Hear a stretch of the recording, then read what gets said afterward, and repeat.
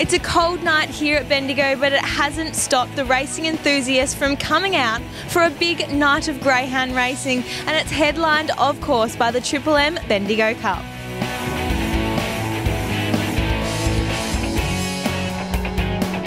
The Bendigo Cup series proved popular with Victorians, but it was interstate star Vanderworp who stole the show over pre-race favourite Big Flood. Green light on for the Triple M Bendigo Cup. We're set to go. Ready.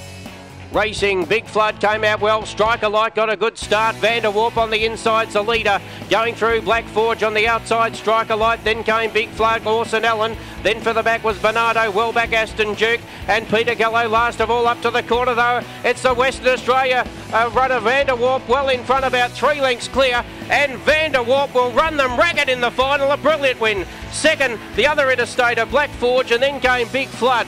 Now you guys have made the trip from WA. Were you quietly excited or confident heading into the Bendigo Cup? We're hopeful and very excited, but we just hoped for a little bit of luck in the first 100 metres, I guess. And as soon as that unfolded and he was a length in front, I was pretty confident from there. So. Now I know you got a pretty high opinion of the dog. What do you think it is about his abilities? Oh, he's amazingly quick over probably up to about 450 metres. At Cannington back home, he's run sectionals that you don't normally see from dogs. So we knew how quick he was. He was just a bit vulnerable at the end of 520. So this was right in his wheelhouse.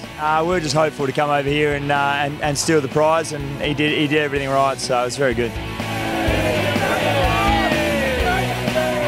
In a big night of racing here at Bendigo, we also saw the running of the Ready to Race mid-year bonus, which was won by Extra Gear, the Vicbred Maiden Final won by Hungry and Hollow, the Mannings Greyhound Complex Grade 5 Final, which was won by Miriam, and the Winter Cup, which was won by I'm a Princess. There were plenty of people celebrating feature race success here tonight at Bendigo, but none more than the Tanner Syndicate, who came all the way from WA. Go, baby!